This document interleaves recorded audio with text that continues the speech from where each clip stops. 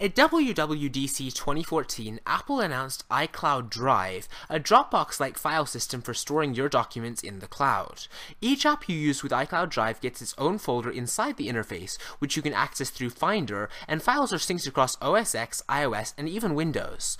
Even if you don't use any iCloud-enabled Macs, you can just drop in files and folders to sync them across your devices. Perhaps most importantly, iCloud Drive adds a Finder-esque file browser to iOS for the first time, a place to store random files, easily move files between devices, and pick files for importing into various different apps.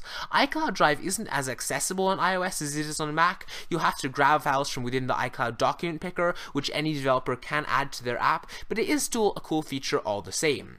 Until today, it had been pretty quiet for iCloud, because Apple did kill off local syncing in iTunes, leaving users to pick iCloud or other cloud services company back in October, but now the fact that they're focusing on iCloud again, that's kind of interesting, and I think that, it's long overdue, and I think that iCloud Drive will be pretty cool when it does come out. Let me know what you think of it in the comments below. Please be sure to like and subscribe if you enjoyed this video, and I will see you next time. Bye!